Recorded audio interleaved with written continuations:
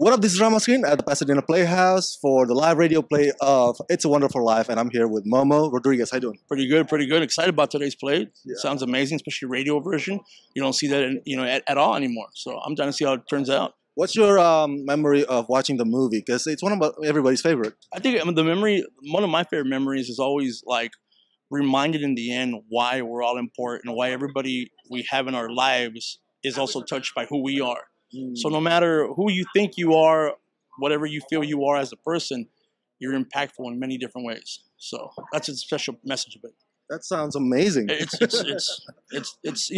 people say it's a sad, no, it's a beautiful movie. To be, a guy who does right, gets right. We all get frustrated. Yeah.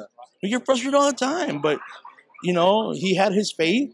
He lost it, but then he found it again, and someone reminded him. And I love the movie. Then it says, "A man with friends is never poor." Wow.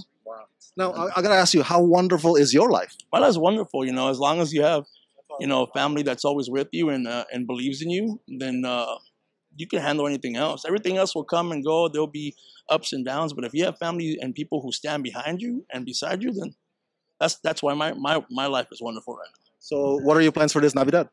It is to spend time with crazy Mexicans and just try to deal with it. Just try to, Speaking of whom, I'm a big fan of George Lopez. Can you share to us, I've never met the man, how is he collaborating with George Lopez? George Lopez is probably one of the master teachers, and he wants you to do so well, even if it means separating yourself from him and anybody else. I mean, he's been a teacher.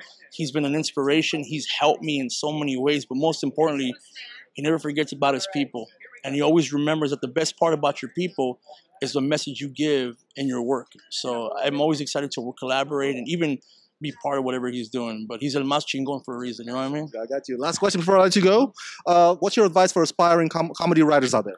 Keep on writing no matter what, even if your stuff doesn't make sense at first. Rewrite. And when someone tells you they don't think it's good, then keep it the same way. And in a year, visit it again and tell them that the thing that they thought sucked actually got picked up for 3 seasons. So awesome. Yeah. Congratulations, sir. Thank you so much.